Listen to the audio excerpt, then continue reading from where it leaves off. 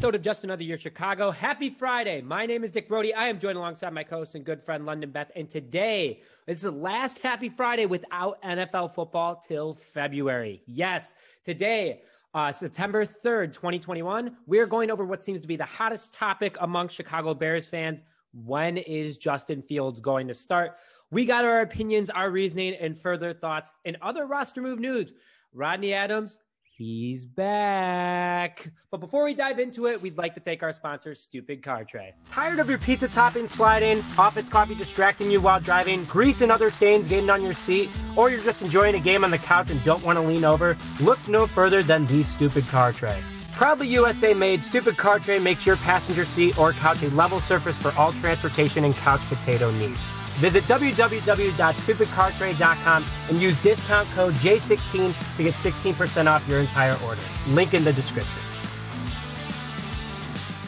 Stupid Car Tray saves the day, especially for me every day when I'm driving into the office. Right now, they have a buy one, get one free on their classic series. Make sure to head over there, get a car tray, and listen, you don't even need anything else other than that to get to the office. So, Nick, let's get into it. Let's talk about the hottest topic in Chicago sports right now. So, like London said, this is hot. Everyone talk every single day. It doesn't matter if it's a good day or a bad day. Somehow, some way, there is a tweet, there is a post, doesn't matter, that Justin Fields is, when is he going to start? And after the evaluation of the preseason, the fact that the season's starting next week and Andy Dalton is still the starter, we want to give our insight. So I'm going to start first. London's going to hit on some of my points. He's going to bring up his points, and I'm going to go into his points. So just to start off the bat, Justin Fields, from my opinion, is still developing. He is athletically there. There is no doubt about it that he could be an NFL starting quarterback strictly from athletic ability. 4.44 40, can throw the ball 70 yards on a fly accurately, can hit wide receivers on the run, just can make it work. There is no denial of that. But I think that he needs to see a full NFL speed game in regards to having all the ones on the field and not on the sideline. He's seen the twos, he's seen the threes, and he's seen some of the ones. He does not understand. And again, these guys are not going full speed. They're not bringing out all the trick plays. They're not doing anything as serious. The officialing is a little bit less strict. I think Justin Fields needs to see an NFL game for himself. He has only seen the preseason, which isn't the best of the best on the field again. Now, the Bears need to also evaluate their offensive line. They need to make sure that they can protect Andy Dalton, because if you can protect Andy Dalton, Justin Fields is a cakewalk. The guy can run if he has to, gives time in the pocket. If you protect Dalton, who needs more time in the pocket, you can protect Fields. Fields needs to also get better commanding in the huddle. He needs to be able to change plays at the line without calling timeouts. A big problem with Matt Nagy's offense last year. And everyone, I know everyone's thinking in their head right now that's a diehard Justin Fields fans. Well, he can't do that without game experience. London, nowhere did I say that he is not going to get game experience before he starts. There is no doubt that Justin Fields is going to get thrown into games this year.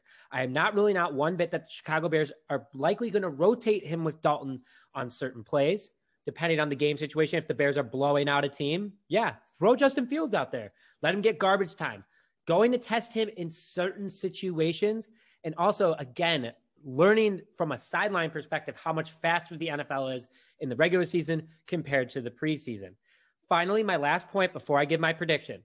David Carr of CBS Sports, I said this yesterday, is saying do not throw him in there yet till you know your offensive line, till you know he's able to call plays, because David Carr's rookie season with the Houston Texans, number 1 overall pick in 2003, was sacked 76 times. In a season, do the math, folks, that's almost 7 sacks a game, or I'm sorry, 6 sacks a game, right? It's just an absurd. Okay, no, we're going to go back. 5 sacks a game. 5 sacks a game. Sorry about that. Not the greatest on the fly math, as we can tell. I'm working on the pronunciation of names. Next subject in school will be math. But anyway, 5 sacks a game. That is absurd. That Khalil Mack once had 5 sacks in a game.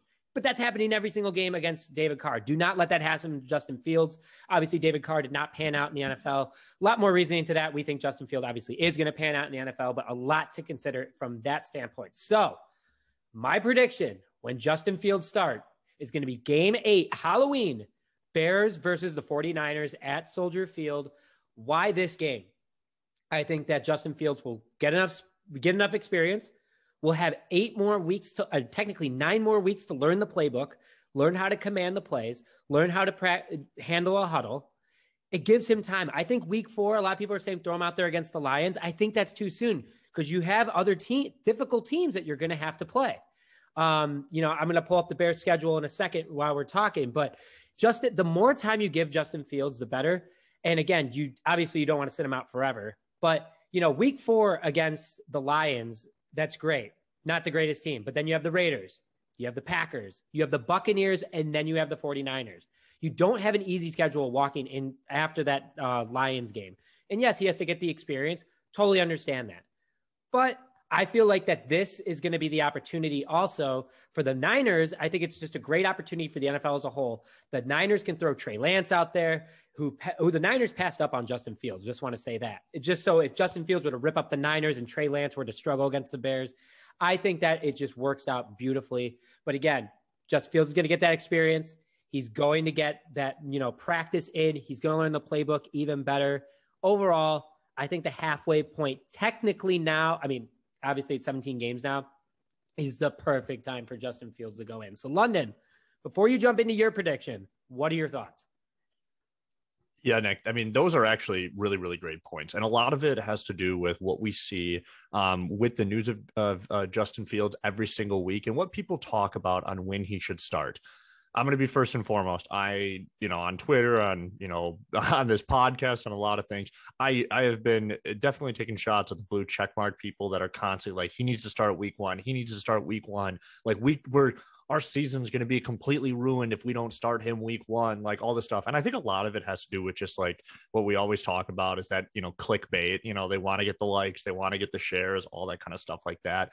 But Justin Fields, like you said, is still developing. He's not ready. Okay. He has just as of the second week into training camp, he finally figured out the entire Chicago Bears playbook, which is a very, very extensive, hard, thick playbook under Matt Nagy. All right. He is still progressing. And like you talked about, his ability to call audibles at the line, to read the defense, to do all that kind of stuff. And I agree with you that he was going up against, maybe one or two players that might start on a team, but mostly it was against the second and third defenses in the preseason. And so reading those defenses really was at just kind of a base level comparative to what he'll see against a team like the LA Rams week 1. So that is that's my biggest concern is with what we had in Mitchell Trubisky, who was an athletic player, didn't have the arm of Justin Fields, didn't have a lot of the attributes and the leadership stuff that Justin Fields has, but he was athletic. And his biggest problem was he never fully figured out, because of what happened in college at North Carolina,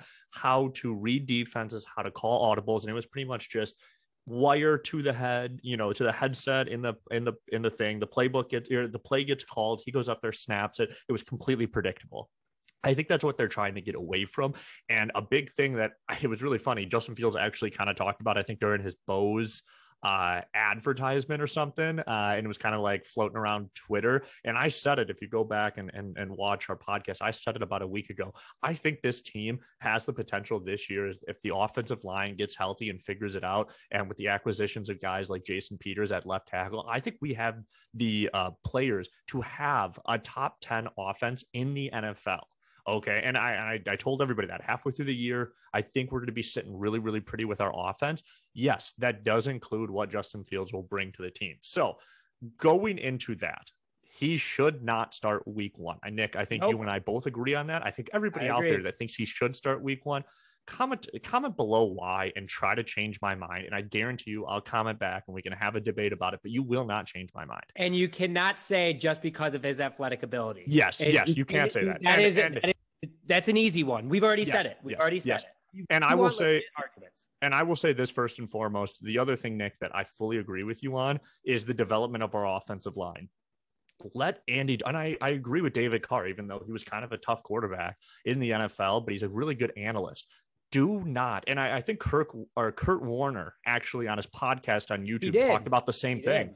He said, do not put Justin Fields out there until you have this offensive line put together, because if he is running for his life, it's going to affect his ability to read defenses and actually make plays with his arm. And he'll only be reliant on his, athletic ability. And that's like what happened with RG3 and other quarterbacks like that. So, I fully agree. I'm going with kind of around the same date for Justin Fields starting, but this is what I'm going with. They have the LA Rams to start week 1. The LA Rams were the number 1 defense in the NFL last year. Then they have the Bengals, the Browns, and the Lions. The Bengals were the 28th ranked defense. The Browns were the 21st. The Lions were, I think, the 26th. And then we have the Raiders. The Raiders were the 25th, I think. So we're sitting like mid to high 20s after the LA Rams and then before the Packers. I think that they're going to keep Andy Dalton in there. I think those are really good games Andy Dalton can win.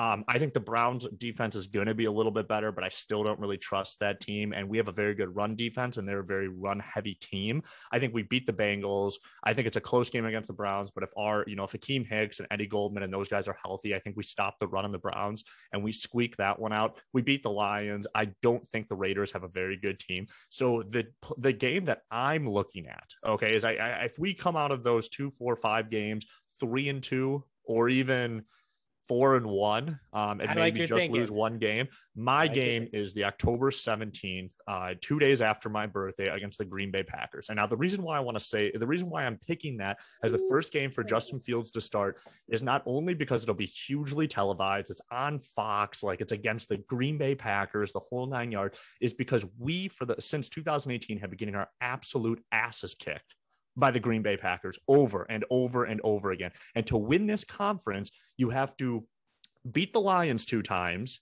You have to, we've been sweeping the Vikings.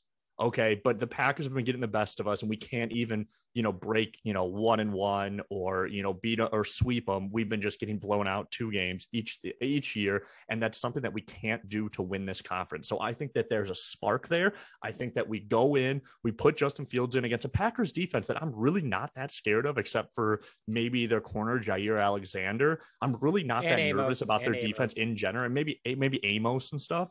But other than that, I think they have a kind of a, weak linebacker core, weak D line. We put Justin Fields out there in prime time at I think it's a noon game, with all the crowd and all that kind of stuff. He goes out there, he balls out, he beats the Packers. And then I'm telling you, we will hand him the keys to Chicago and ride off into the sunset. So that's what I'm predicting. I love your prediction because that game is also in Chicago. I think that Justin Fields' first starting game should be in Chicago. It should not be on the road. It should be in Chicago. But also, here's something that I've wanted to bring up in regards to the schedule. The Bears have the 3rd hardest ranked schedule in the NFL. But the thing is, a lot of people don't consider like the actual breakdown of that. It's offensive wise. Yeah. You look at the offenses that we're going to play.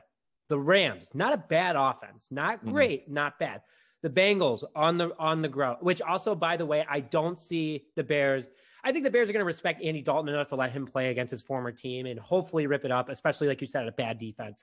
But the Browns, very good offense, just very, very good offense. Lions, no. Raiders, yeah, they could rip it up if they really wanted to. Their offense is definitely their strength over their defense. Packers, obviously. Buccaneers, obviously. Niners, yeah, they have a pretty good one. Steelers, Big Ben's always a problem. Ravens, Lamar Jackson. And then you have the Lions again, but then you have the Cardinals, Kyler Murray. Then you have the Packers. Like, the Bears have a hard schedule offensive wise. Luckily, the Bears have a very good defense.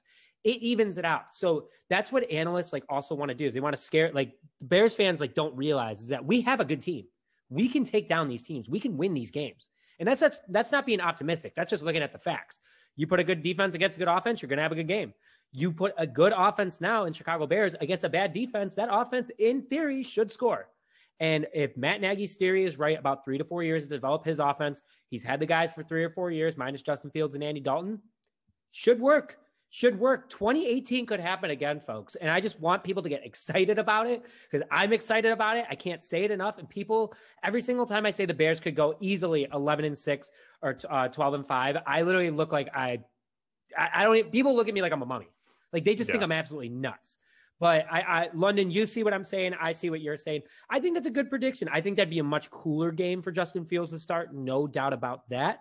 But We'll have to see what the record is. If the Bears are 0-6, there is no doubt about it. They should throw Justin Fields. Yeah, no doubt there. about it. No, there is no doubt. If they even go 0-4, then he might get popped in. But I don't see us losing. Like, I think Andy Dalton is a good enough quarterback where he can beat. Honestly, I think he can beat the Rams, but he can definitely beat the Bengals. He can definitely beat the Lions. They can definitely beat the Raiders.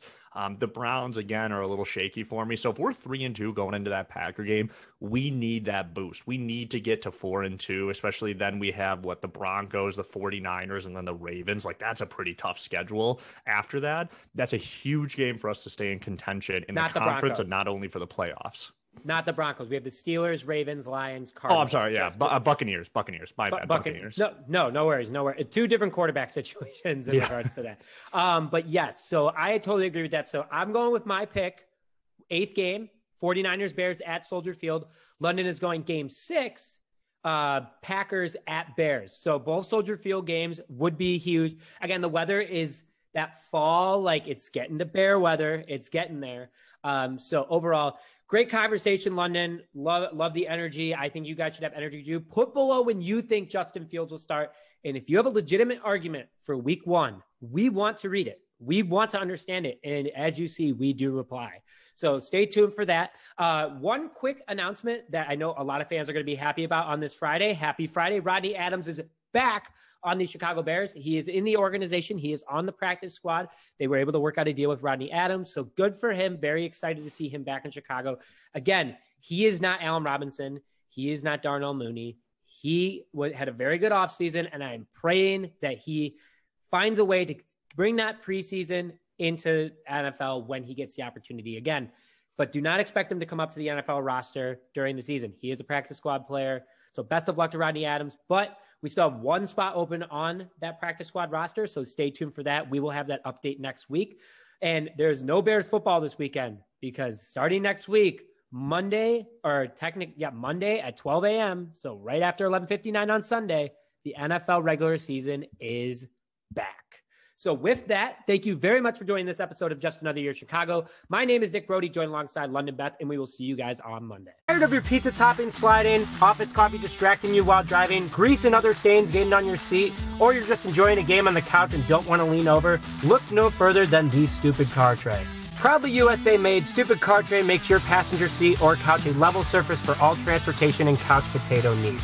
Visit www.stupidcartray.com and use discount code J16 to get 16% off your entire order. Link in the description.